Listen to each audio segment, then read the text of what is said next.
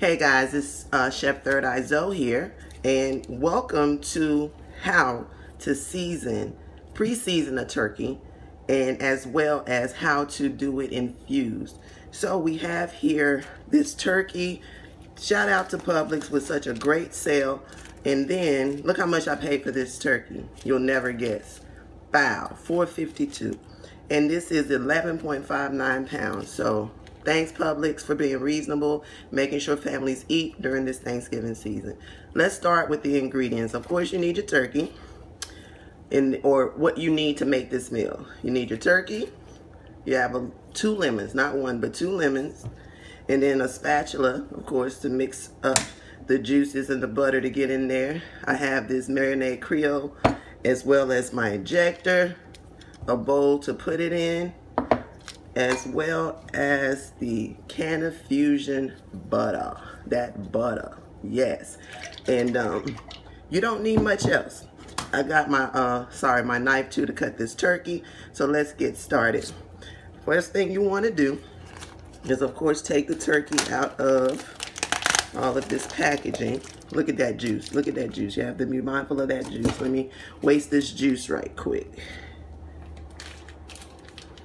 You don't need that juice. Not me, not you, not anybody. So that lets you know that the bird is definitely thawed. And another thing you need to make sure you understand before you even go through this process, you need to make sure that you let the bird thaw for at least a day. All right? So look at that pretty bird. Isn't it nice? Isn't it nice? Look at that. Look at that. I'm going to show you some things just in case you didn't know. Some things you can do with the remnants, like the gristle or the turkey neck and all that good stuff. Some people like smoked turkey neck, so you know, you can save it for that. I like to repurpose food and not waste anything, so that's just a tip if you want it. As you can see here, they have the lock-in for the bird so that you can use it when you bake it, and you can keep that there for now, but I want to open this some, and there's something else I need to show you, which is all the parts, the gizzards and all that stuff that comes inside. And if you look in, even though I kept this out for not out but in the fridge, and then I took it out for 24 hours, you see some of that turkey neck is still kind of frozen. But once I take that out, then I have a bird I can stuff or not stuff. And I'm not stuffing these birds, so just know that. And normally I never stuff my bird. I don't like the, you know, I guess, I don't know, the stuffing out the bird. I've never liked that. So that's a personal choice. You do what you feel is right. So I'm going to take these parts, and if I open this up, and most turkeys have this in it. I don't know any. I've never bought one that doesn't. So what I use the turkey gizzards for, I cut them up real fine, and I make the gravy, you know, and then I smoke the turkey. So those are some ideas, just in case you threw yours away or whatever. Can you not fix the turkey gravy with the turkey? You know what I'm saying? But hey, to each his own. So we're gonna put that back there for now. The first thing we wanna do, once we get this bird open, is to ensure there's no more liquids, which there's still a little bit of liquid left inside. So I'm gonna pour that out. I'm making a little bit of a mess, and it's going to take a mess. I put some parchment paper down as well to catch any more of my messes, so that's just another tip. And then you see you have the backside of the bird good to go. And because of the salmonella scare, I'm going to make sure that I cook this precisely. That's why keeping the weight is important when you're going to fry turkey. This turkey's going to be fried. It's definitely not going to be baked. So now what we need to do is I'm going to put the bird to the side. I'm going to show you the mixture. It's going to be like 1 part of 1. So, well, I'm sorry. Let me do this first. We're going to bring the bird back. We're going to cut up these lemons here. You see? Boom and boom. And be careful. It does matter. You don't want seeds in your turkey, but you do want to make sure you have a fresh turkey. So you just want to generously kind of squeeze these lemons around the turkey on all sides. Get it in there, and even on the inside. You know what I'm saying? So that's 1 lemon. We didn't squeeze hard enough to put any seeds anywhere. So now we want to flip this bird. Yep, flip your bird. All right, and get that in there. Now you see a couple of seeds came out. What are we gonna do? I'm massaging this bird with the lemon because it's important. You know, it helps kill the bacteria and get it ready for baking and receiving the goodness of this,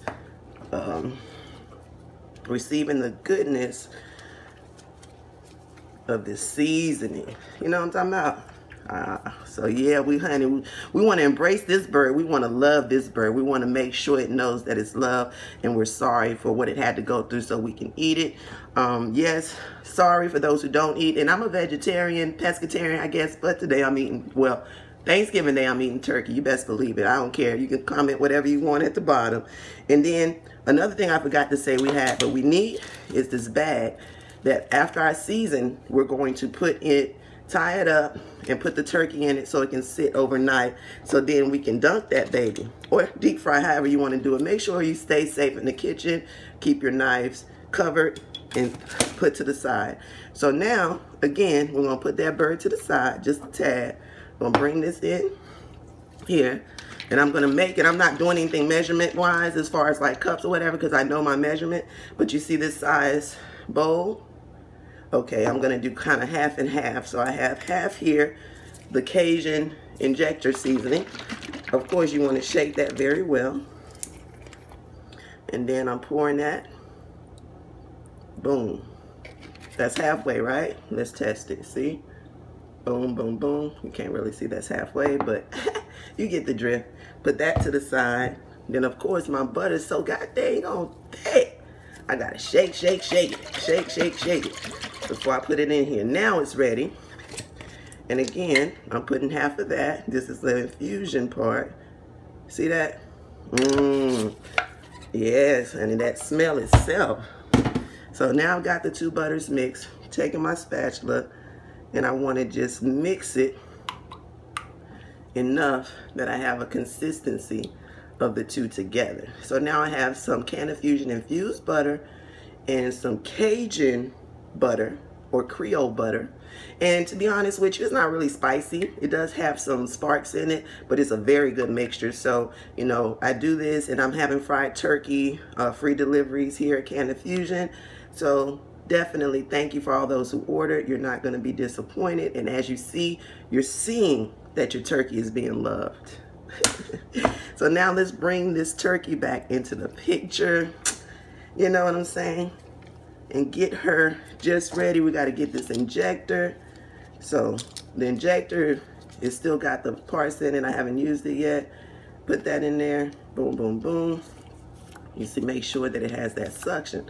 So now what we want to do, and what's most important, is to get this in the turkey. So I'm going to take the needle. You see how much of that is going in?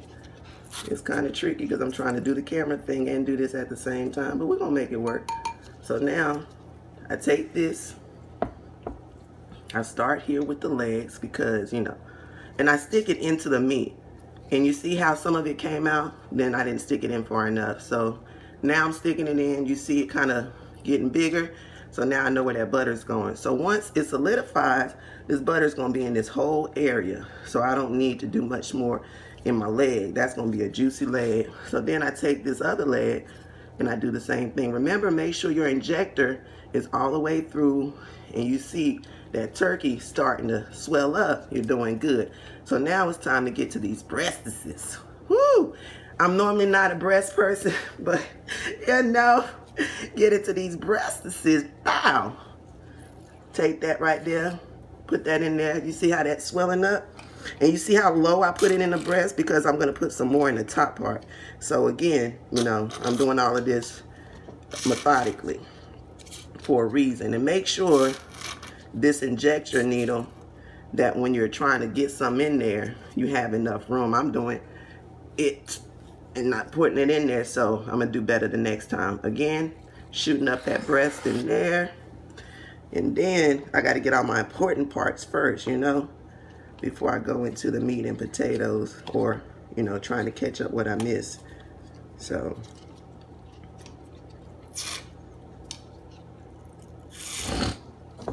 again, now I'm going towards the top of the bird in the same breast area and giving it just a little here, just a little here. You saw that squirted out?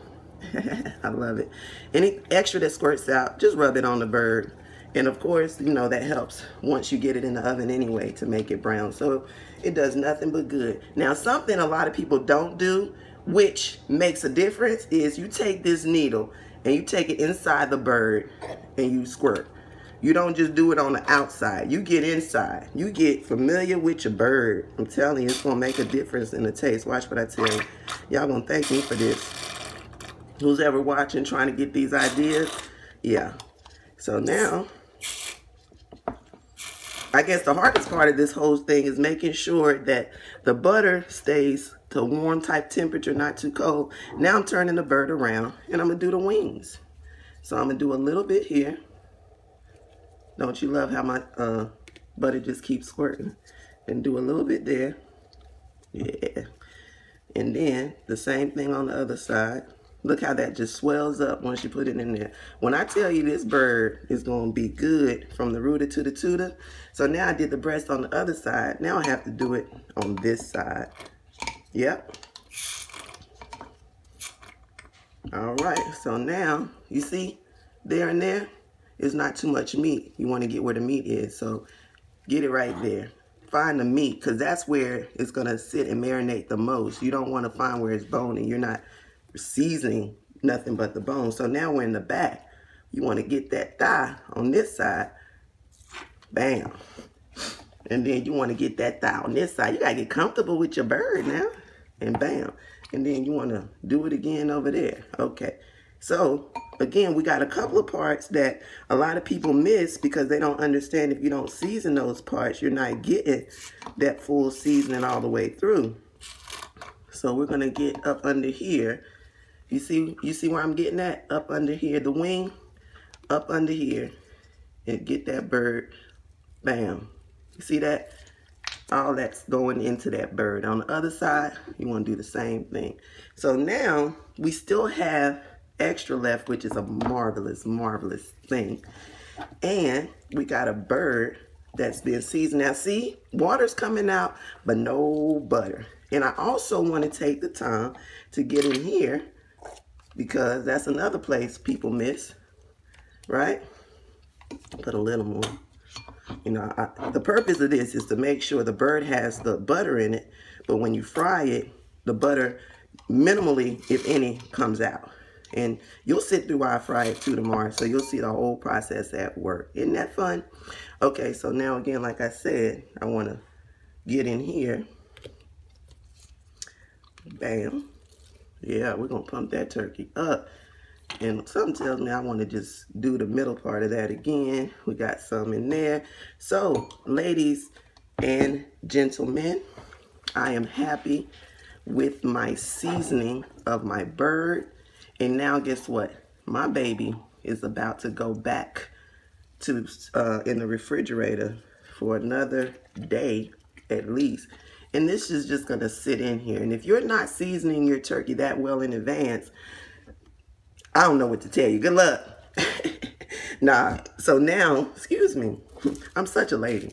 So now it's time to put this bird in the bag so that it can keep all its seasonings and all that good stuff in place. So opening up this bag, and you see it's a turkey bag. You can't just go get any regular bag. It has to be an oven bacon turkey bag. I'm telling you now, so let's not forget that. Oh, one more thing before we put this beautiful turkey in here. I'm going to put these legs back here. Yeah, know? Bap and bap. Yes, ma'am. Oh, yeah. I can leave that out. That's not a big deal. It really isn't. You can tuck it if you like. You know, turkey ain't gonna die. It's already there, but a minor detail. So now, take your time. Lift the turkey up from the bottom, top, whatever, but just lift it up to slide it in. And then take the other half and do the same. Nestle that bird. Pray over it, whatever you do to make sure, you know, you're at peace with this process. So now, take this at the top, turn it around. You want this as tight as you can get it. Get all the air out. Hold up, I see a little more air in it. And I just say that because, you know, you don't want anything to come between you and getting this turkey right. All right. So then, I don't know. It doesn't matter. There's no technique to tying, but just make sure it's tight. You put this twist tie on and it locks. You see there how I'm doing this? Because I don't want anybody asking me in the comments. And absolutely, go subscribe, follow, turn on your alerts, because when I get to cooking, it's sporadic because of my time. And I'm going to take that knot out because it's just too big. It ain't working with me like I want it to. So then I'm going in here. I think that's good enough slot. Make sure that's tight. Yeah. So now you got your bird. Bow, bow, bow. And guess what? And it doesn't matter. You see, I put it in the bag. It wasn't absolutely, you know, the perfect. But this bird is ready to go. I hope you guys have a great Thanksgiving. Stay tuned and watch me fry this mug tomorrow. And let's see the comments on the feed once, you know, these customers eat this infused hemp turkey. You ready? I'm ready. Happy Thanksgiving. Gobble, gobble.